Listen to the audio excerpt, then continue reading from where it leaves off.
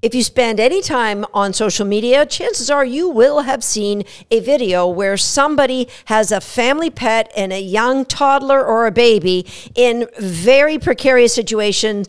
And honestly, it makes me turn away and gives me a pain in my stomach because it's unnecessarily dangerous. And the dog is giving them clear information with their body language on what they're feeling at that moment. And so I decided we needed a podcast on that dog and your dog's body language.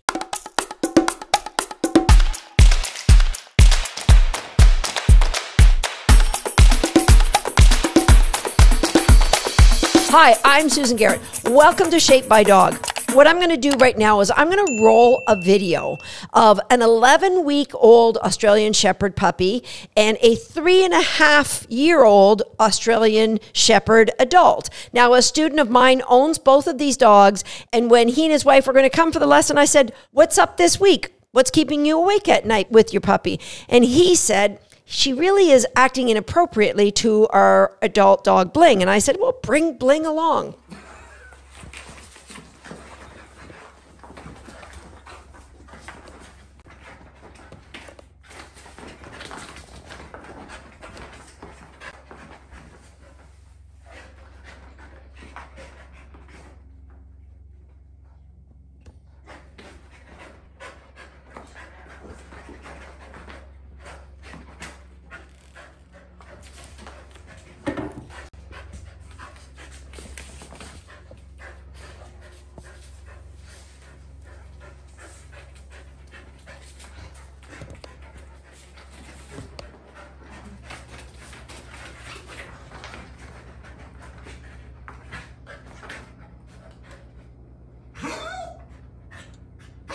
Tell Bling she can come out. Okay. Forward. Jump. And so those of you listening to this podcast, as you can guess, it's about body language. So at some point, I'd strongly encourage you to jump over here to YouTube and watch this episode. However, I think it's an episode that you really will get value from just listening to as well, so you can start to visualize what I'm talking about in your dog's body language. Now, with the clip that I just rolled between those two Aussies, I will put it in slow motion at the end of today's podcast because I want you to have a look and see what I saw. The body language was super clear from that adult dog, but unfortunately, most people would look at them and go, "Oh, look, they're playing. Look at that. It's so cool." Why would they think that? Because in a 50-second period of time, that adult dog went into what appeared to be a play bow 15 times. Heck, I saw 15 play bows in 50 seconds, Susan. Clearly, that adult dog is saying, "Yeah, game on. This is so much fun." What you may have missed is the signs of obvious stress in that dog. And what I'm going to do right now is I want to walk you through how the dog uses different body parts to communicate how they're feeling. Now, what I hope everybody's going to get from this is, number one, I'd like you to start videoing your dog's interactions with other dogs, maybe with family members, with you. Turn on a camera when you're sitting on the couch and reading a book and you start patting your dog. Stop patting. What happens? Does your dog move away and say, "I've had enough"? Does your dog lean in and say, "That was good, let's keep going"? Your dog is constantly giving you clear communication. And what I'd like from you is to be able to see when your dog is saying, "I'm relaxed and content." When your dog, with their body language, is saying, "I would like your attention," or "I'm feeling a little agitated or anxious," "I'm feeling afraid," "I'm feeling stressed," "I'm feeling worried," "I'm feeling extremely fearful." Now, there's some obvious ways that our dogs may show those emotions, but there's a lot more less obvious ways that I would love for you to know about. I'm going to go through those today, and I would like you to start watching those videos, maybe freezing those videos at certain points and saying, "Hey, I just saw my dog's tongue just dart out from between his teeth just for a second, and then it went right back in his mouth. I wonder if that means something." Yes, it does, and that's what we're going to talk about today. So just so I don't forget, I'm not going to leave this to the end. I'm going to recommend my 4 favorite books that are really going to help you understand what I'm talking about. Probably the most popular book on how your dog tries to give you clear communication. It's called On Talking Terms with Dogs, Calming Signals, and it's by Turid Rugas. Now, this is a book that every single human being that teaches anybody about dog training really has to know inside out and back and front. Now, there's another book. It's a lot more expensive, but this is another great book. It's called Canine Body Language, and it's by Brenda Aloff. I love that book because it's a pictorial dictionary towards really understanding dogs' body language. The other 2 that I like are, this is an oldie. I really don't even know if you can get it anymore. It's called Body, Posture, and Emotions by Suzanne Clothier. And the final one I'm going to recommend is Lily Chin's Doggy Language. Okay, so those are the books that are really going to be super helpful to you to understand what your dog is trying to communicate to you. Now, let's just walk through the different body parts. Now, starting with the tail. Podcast episode number 4, I talked about TEMP. That was a really simple overview of looking at dogs' emotions. But guess what? Dogs' emotions are a lot like ours in that they're complex. When somebody says, what's wrong? Nothing. Now, we might be saying one thing, but our body is going to be saying something else. So it isn't always cut and dry, but I'm going to give you a really gross overview in this short little podcast episode at things that you can be on the lookout for. So number 1, let's look at the tail. Obviously, everybody knows that a dog with a slow, rhythmic wag in conjunction with a relaxed body, relaxed face, relaxed mouth, relaxed ears is a happy dog. But did you know that a dog that is anxious will often wag his tail only to the left? You look at this clip of my puppy, when she was quite young and she was resource guarding. You can see when Tater Salad comes into the room and she gets upset, her tail wags only to the left. You're going to see this with a lot of dogs when they're feeling anxious, stressed, fearful. The tail goes left. Now, a dog may tail wag to the right when they're feeling a little submissive or when they're feeling relaxed. But most people just go, oh, that's a tail wag. A tail wag that is right up over the hips, stiff and vibrating, along with a fixed gaze, is a dangerous tail wag. It's a tail wag of a dog showing great anxiety about the person, the animal, the child, the environment.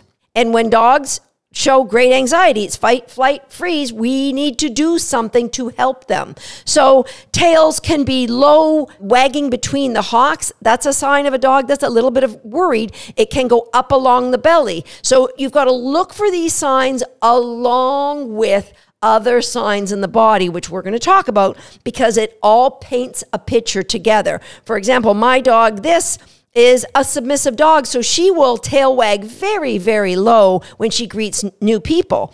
And so you could isolate that and go, oh, that's a dog who is super anxious and fearful and might bite. But if you look at the rest of her body, you can see it's very relaxed, and she is a happy dog. It's just a low tail wag. So let's go from the tail to the eyes. So a dog who is got very squinty eyes, they may be showing submission. They may be showing another dog a calming signal. Now, that's the title of one of the books that I suggested. And what does that mean? That means the dog's trying to communicate, let's regulate. I'm regulating myself. They may do it for themselves alone. They may do it for a child that's nearby or for an adult or for another dog. So there's a lot of parts of the body that's involved with calming signals. And an eye squinting may be one of them. Eye squinting may be also a dog that's showing sheer joy. This is amazing. Another calming signal done with the eyes, the more common one is a dog that blinks. A lot of frequent blinking. You can see this with Swagger interacting with this doodle, that he does a lot of fast blinking. And you can do that yourself. I'll get to that more near the end of the podcast, how we can mirror calming signals to our dogs. So eyes that are fixed in one direction, that's not a relaxed gaze. Eyes that you can see the whites of the eye, sometimes called a whale eye, that's a dog who is very, very anxious. Are they very, very afraid? Are they ready to bolt? Are they ready to fight? They are a dog that is not relaxed. Along with that, you will see the skin around the eyes will show facial tension to support what the eyes are expressing. So you might see all of a sudden skin wrinkling up between the eyes, or you might see tension in the skin being pulled back towards the ears because the eyes and the ears are going to work together. Eyes and ears and tail, along with all the other communication that the dog is giving you, is going to paint a picture of what's going on in that dog's brain at that moment. So ears that are loose and hanging naturally, that's a relaxed dog most of the time. Ears that start rotating back, they may be locating sounds in behind them. They may be showing great anxiety. Rotating back, maybe rosebudding. Flop ears might start rosebudding and that they start curling at the top. Ears that are normally prick might rotate back or flatten to the head. So dogs who are really anxious, you'll see the pupils dilate as well. They'll get huge because they're getting ready to bolt. If they can bolt, they are bolting.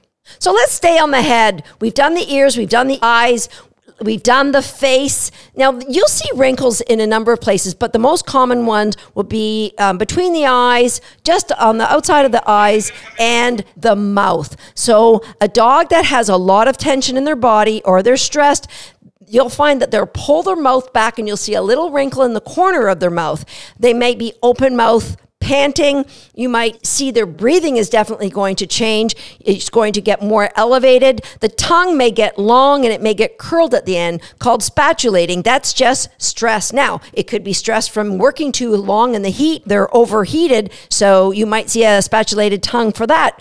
But again, putting all these other things together. Now, I talked about tongue flicking, where you just see a little bit of the tongue coming out from between the teeth. That is a dog who is showing that they are a little bit anxious. Nose, the tongue flicking may come up over the nose. That could be a calming signal to another dog that I'm de-stressing my body. I'm showing you all these other things along with the tongue. We look at the dog's gaze. They may look away, avert their eyes from the dog that's oncoming or the child that's nearby. So you get the tongue flicking, you get the eyes or the whole head turning away. Another, probably the most common signal that people are aware of is when dogs yawn. We often call them stress yawning, when the dog is giving these big open mouth yawns. Again, it may be that the dog is just regulating their body. They're giving a clear message that I'm just letting you know I am feeling a tad uncomfortable with what's going on. I'm just going to deregulate, de-stress myself with these big yawns. You can actually yawn at your dog and help them to deregulate because a lot of dogs will mirror you if you blink and yawn. Which is why I tell my students all the time when they're going into the agility ring, if you're tense and barely breathing, guess what?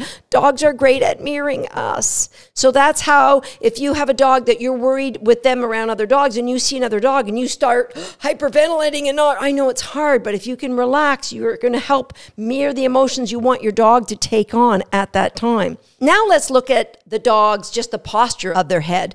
A dog that lowers their head to sniff. Sniffing is a good thing. And now they might not be sniffing anything in particular, but that sniffing, another clear calming sign to another dog. I'm okay. I'm deregulating over here.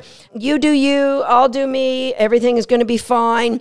And you can see in the video where this did growl at Tater when he came in the room, when there was a bowl of food in the room, that's what Tater did. He's like, yeah, this carpet looks really interesting. I think I'm just going to have a big sniff and then I'm just going to leave the room because I don't want to deal with this anymore.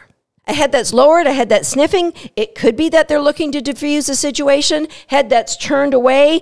along with a body that's bent away, is a sign that the dog is okay with you being there, but they are just showing you that that's a little bit of a calming sign. All of these things together is what's giving us information about the dog's emotions. You cannot take one thing in particular and say, I know what's going on now. That's why I'm encouraging you to video your own dog.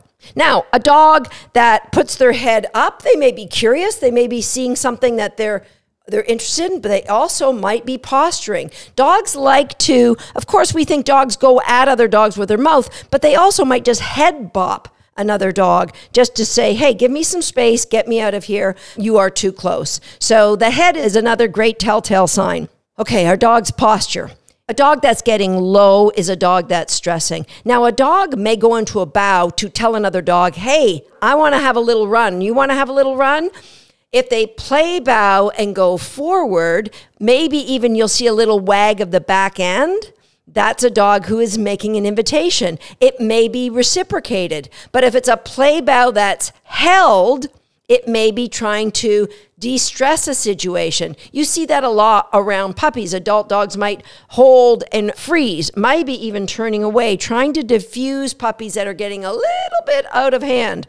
So that play bow doesn't always mean I want to play.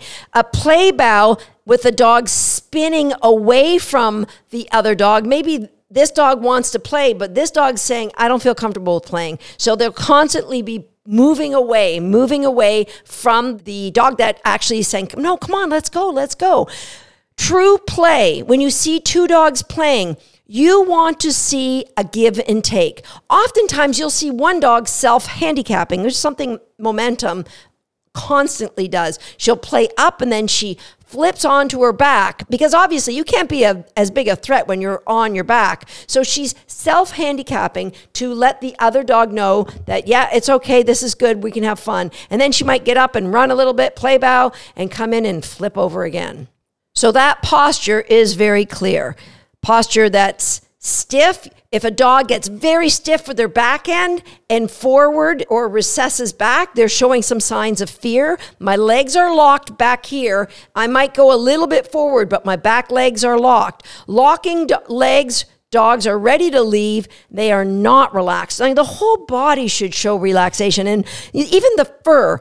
So a dog that's stressed, the fur may stick up on end.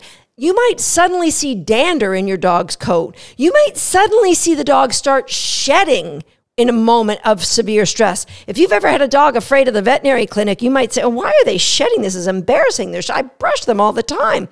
It's just another one of your dog's signs that they're telling you, I'm not comfortable with this environment at this moment. So let's look at the dog's posture. When the top line is flat and everything, you see the shoulders relax, that's a relaxed dog. When you see, as we did in the video with the Aussie, the back end in that play bound was tight. It was under the dog's body.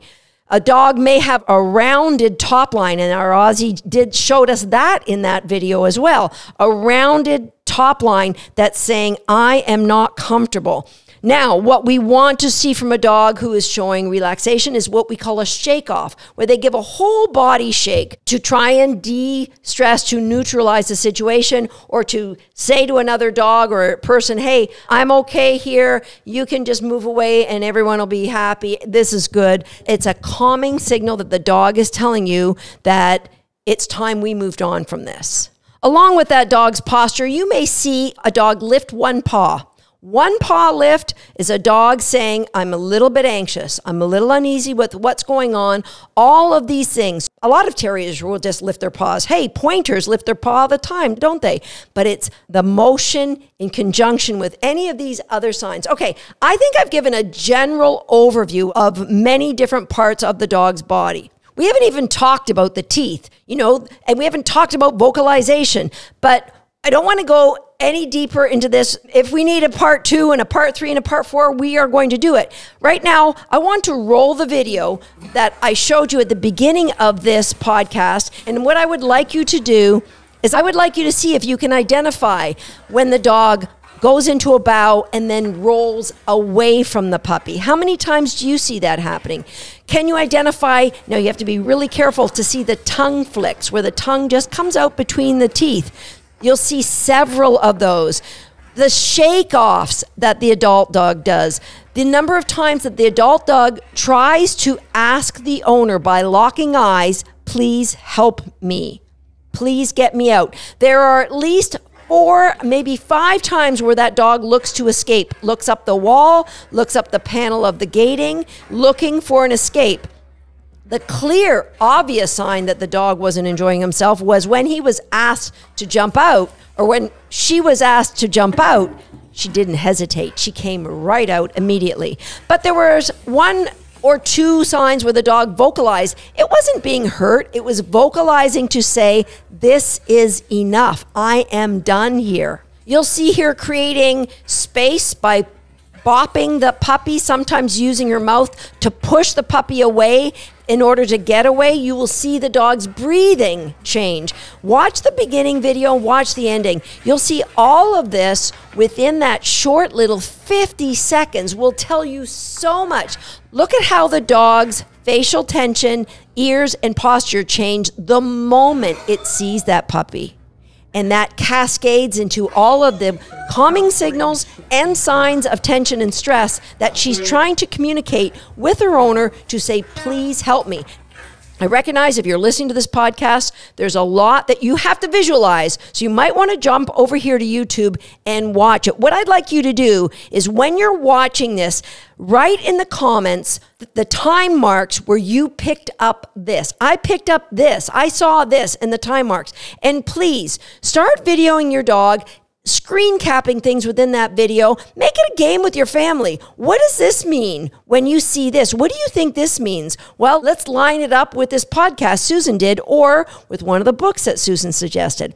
This has been a really long podcast, but I hope it is seriously helpful. And I really hope if you ever see one of those videos on social media, for the sake of the child that might get bit and the sake of the dog that's going to be put in a precarious situation, you are not afraid to leave a comment and say, hey, refer to this podcast, because you're going to learn that your dog was showing a lot of signs of anxiety and stress, not happiness. I'll see you next time right here on Shaped by Dog.